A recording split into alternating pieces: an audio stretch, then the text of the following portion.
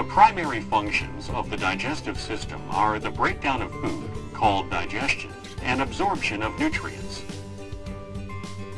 Digestion begins in the mouth, where the teeth break food into smaller particles during mastication.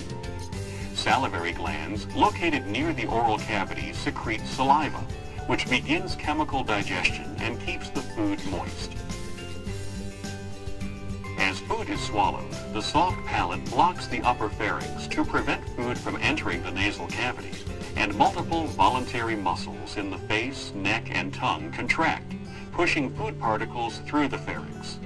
The food passes over the epiglottis, which prevents food entry into the respiratory system, and then into the esophagus, which connects the pharynx to the stomach. The one-way movement of the food mass, now called a bolus, is controlled by wave-like involuntary muscle contractions.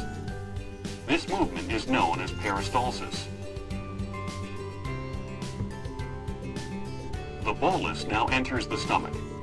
Folds in the stomach wall, called rugae, allow for expansion as the stomach fills. Stomach cells secrete hydrochloric acid, pepsinogen, and various regulatory hormones that chemically digest the bolus. Muscular contractions in the stomach churn its contents to further break down the bolus and mix it with stomach secretions to form a thick liquid called chyme. Chyme exits the stomach through the pyloric sphincter and enters the small intestine, the major site of nutrient absorption. The small intestine consists of three parts: the duodenum, jejunum, and ileum. Bile from the liver and digestive enzymes from the pancreas empty into the duodenum to aid in digestion.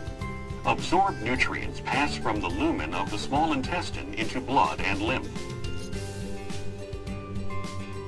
Chyme not absorbed in the small intestine enters the large intestine. As it passes through the cecum and ascending, transverse, descending, and sigmoid colon, water and salts are absorbed and chyme is converted into feces. The rectum stores feces until nervous stimulation initiates the defecation reflex, resulting in elimination through the